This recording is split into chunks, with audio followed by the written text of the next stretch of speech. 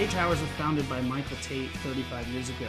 We build portable structure and automation for the entertainment industry. We've focused solely on this one slice of the entertainment industry, which is things that have to go together and come apart, and have become in the world the best at it. The Bon Jovi Circle Tour features a multi-level main stage with a B-stage runway and a circular pattern that extends out into the house. Features 5 ABB robots that have HD LED video screens attached to them. 1,250 square feet of video hanging above the stage.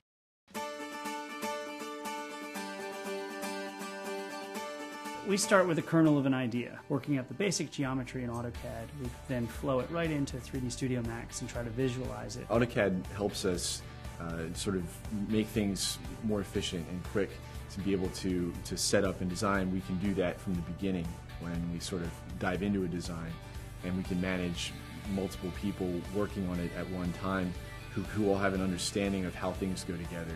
AutoCAD allows us to draw things relatively quickly up front and out of the gate. Other companies in the industry may do what we do in 4 to 6 months.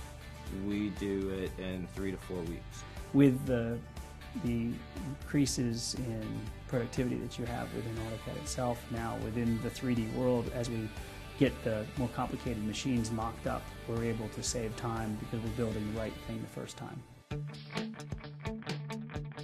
Since we draw everything 3D in either 3D Studio Max or in AutoCAD itself, it allows us to lay everything out as if it was going to go on the truck and make sure everything's going to fit together and maximize the use of the space allotted to us. It also allows us to quickly take those elements and design labels and print out labels for every piece of our equipment, every dolly, every leg, so that the people on the tour know exactly what's in each truck. Inside each truck, they know exactly what's in each dolly. Those labels that we print are all drawn in AutoCAD, so we're actually printing them directly from AutoCAD.